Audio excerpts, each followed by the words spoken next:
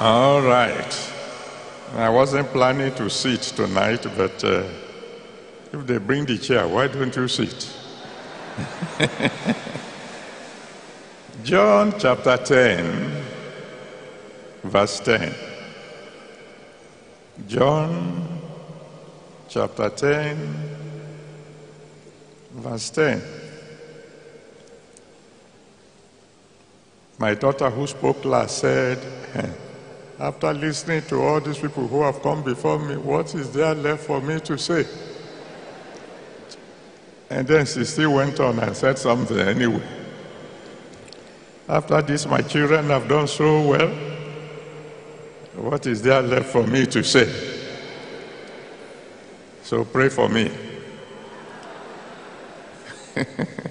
John chapter 10, verse 10. The thief cometh not but for to steal and to kill and to destroy. I am come that they might have life, and that they might have it more abundantly. The Lord says there is life. And then there is abundant life. And then there is more abundant life. That means there is room for expansion. There's room for enlargement. In 1 Kings chapter 17 from verse 8 to 16, 1 Kings 17 from verse 8 to 16, there is life in the form of surviving. The widow of Zarephath, her son, and Elijah, they were together in the same house, surviving. I don't know if you pay attention to the scriptures very well. They were eating the same meal, morning, evening, for years. Bread and oil. Just surviving. But then there is abundant life. In 2 Kings chapter 4, from verse 8 to 17, 2 Kings 4, 8 to 17, the Bible talks about the Shunammite woman. Oh, that woman was great, rich, influential. She was living abundant life.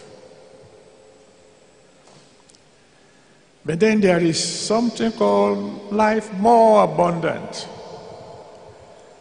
If you look at 1 Kings chapter 4, from verse 22 to 23, 1 Kings chapter 4, 22 to 23, you will see the provision, the food that is eaten in Solomon's house every day. It's incredible. I mean, incredible. The number of oxen,